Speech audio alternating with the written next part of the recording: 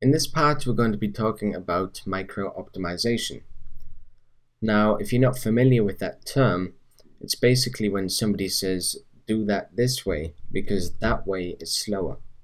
And sometimes that's fine, sometimes the difference in time is significantly large, but most of the time it's something like 0.00000000009 seconds, so it's really not worth the hassle at all.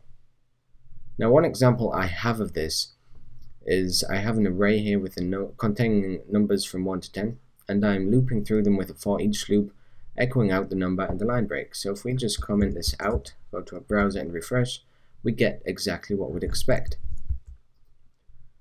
Now, when I was first learning PHP, I was very easily influenced because I didn't have much experience, I didn't have much knowledge, and this one developer told me that I should never ever use a for each loop, because for loops like this are much faster, apparently. Now, I don't know if for loops are faster than for each loops. To be frank, I don't really care. I'm not going to spend the time to benchmark this and test this because there's really no point. Even if a for loop is faster than a for each loop, the difference is just going to be so minuscule that it's not going to make a difference to our users. And this, let's face it, this is just awkward to type out. Another example is quotes. Now if we have something like this, name equals Terry, let's just remove this. I've always done concatenation like this. Oops.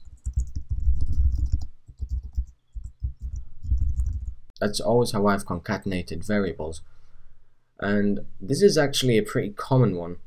People will often tell you that instead of using single quotes, you should be using double quotes like this.